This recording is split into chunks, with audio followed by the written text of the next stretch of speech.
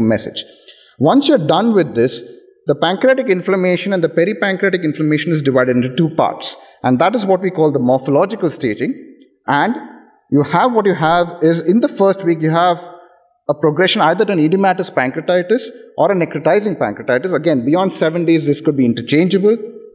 The important thing to remember is the pancreatitis is not an isolated process. It can involve the pancreas or the peripancreatic or the subjacent structures. The pancreatic necrosis can be either in less than 3% of cases, only related only within the pancreas. Less than 3% of the cases. A bulk of the cases will have a peripancreatic component. Pancreatic necrosis versus peripancreatic necrosis, the peripancreatic necrosis has a much better prognosis to improve.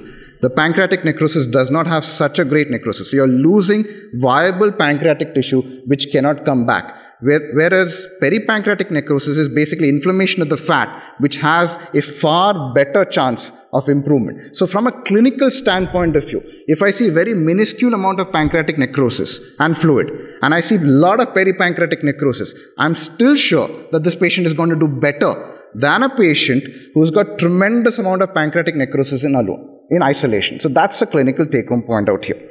Again, they may or may not get infected, or they may remain sterile throughout their entire life, the lifespan of the